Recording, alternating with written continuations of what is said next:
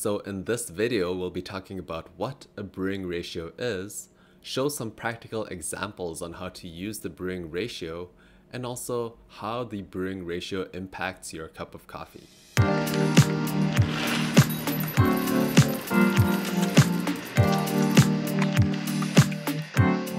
So what is a brewing ratio? Well, let's Google it.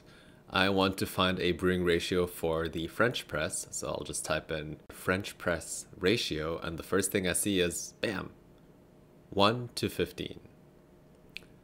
This ratio means that for every 1 gram of coffee you'll be using to brew, you will need to use 15 grams of water, or 15 milliliters.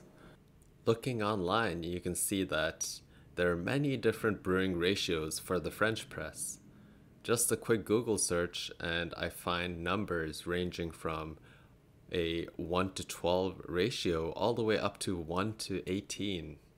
So what's up with that? Why is it such a big range in ratios for the same brewing device?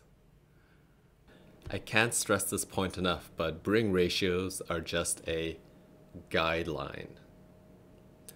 It's important to know that you can tweak these just like any other variable in your recipe. So let's dive into some practical examples. Let's say we want to brew with our French press today and we'll be using a 1 to 14 brewing ratio. So you're having some friends over and you know that you want around 3 cups of coffee. Now let's work backwards from that.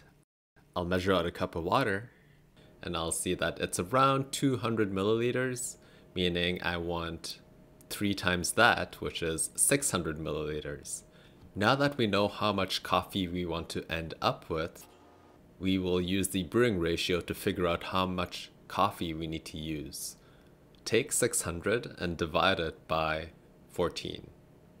You will end up at around 43 grams of coffee.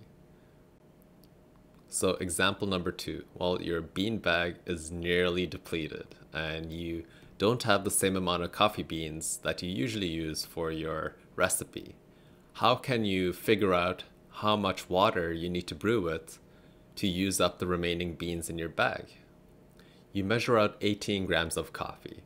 Now, to figure out how much water you need to use to brew these 18 grams of coffee, take 18 and multiply it by 14. This will give you the amount of water you need to use to brew with your 18 grams of coffee.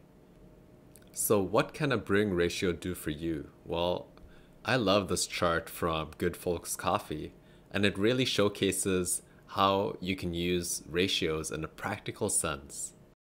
This chart shows the relationship between the brewing ratio and TDS, a measurement showcasing the concentration of coffee. The points describe the mouthfeels you can get by tweaking the 2 variables. A lower ratio means less water used, less extraction, but the end result is more concentrated. On the flip side, if you're using a higher ratio, you'll be using more water, which means more extraction, which also means a less concentrated brew. And that's it for this video. I hope you've learned something new about brewing ratios. If you have, hit that like button, and if you like the content, feel free to subscribe below. I also have an Instagram account that I post quite often on, and that you can find right over here. Peace.